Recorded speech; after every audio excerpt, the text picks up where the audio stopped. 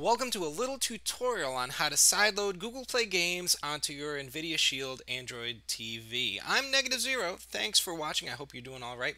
And to sideload, you're going to need a couple of things. You're going to need the Sideload Launcher and you're going to need ES File Explorer. To get those games, or to get these apps, you'll just go to the Google Play Store on your Shield and go ahead and type in, say, Sideload. And once you get there, you'll see the app show up. It might also be, oh, actually it's right there. And you just install it. So we'll go back to here once you have these two installed. There's no actual browser on the Shield TV, so you actually need ES File Explorer. It's got a crummy little browser in here, and you can do your searches there. Let's go ahead and go to Google Play, and you can see I've already searched. And the interesting thing, if this is too much of a pain for you, you can actually use your laptop to do the same thing. So I wanted to install Banner Saga, and I go to Banner Saga right here. You can see I've got a mouse plugged in. You need that if you're going to use the console. There used to be functionality on the controller to turn it into a mouse. NVIDIA took that away. It's no longer there. But anyways, when you go either on your Shield or on your PC, if you're on your PC, you obviously have to log into your Google account. And you click on Buy. Don't really worry about it spending your money right away. When you click on Buy, it asks you first to pick the device that it goes on. So again, if you're on your Shield, it looks like this. If you're on your PC and just on your regular browser, it looks like this as well. So you can download to whatever device you have, and you can see here Banner Saga is not compatible with my Nexus player or my Shield TV, but it does work on my phone. So that won't work. So let's look something else up. And you know, the interesting thing about this Explorer in the in ES File Explorer is whenever I do a blank search, it always comes up as unicorns.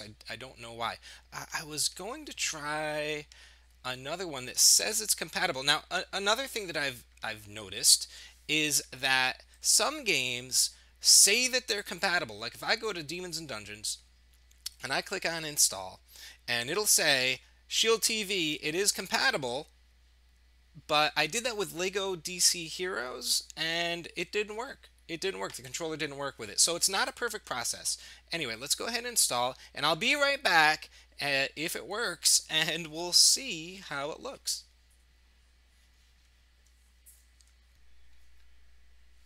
Alright, so Demons and Dungeons, it turns out, you know, it's a good idea for you to see this. It doesn't work, right? So you can see once it gets started, it says to use the virtual pad to move your character, pushing any of the buttons, nothing happens. So this is a thing.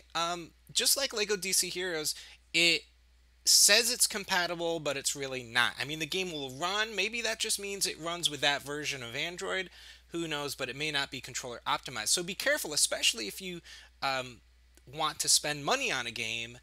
You might want to do a little internet research. I don't know how much research there is for these games yet, but I wanted to end the video with Soulcraft, which the second Soulcraft is on is one of the Shield games, but the first one is not, and I wanted to at least start with something, or rather end with something that something positive. There's no cow level. Okay, cool.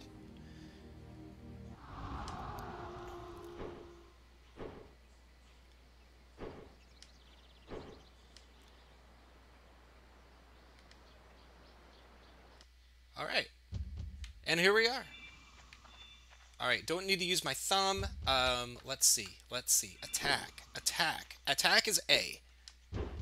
Oh, this is cool. Defeat the... Oh, wait. There's hellhounds? Where are they? Where are you? Come here.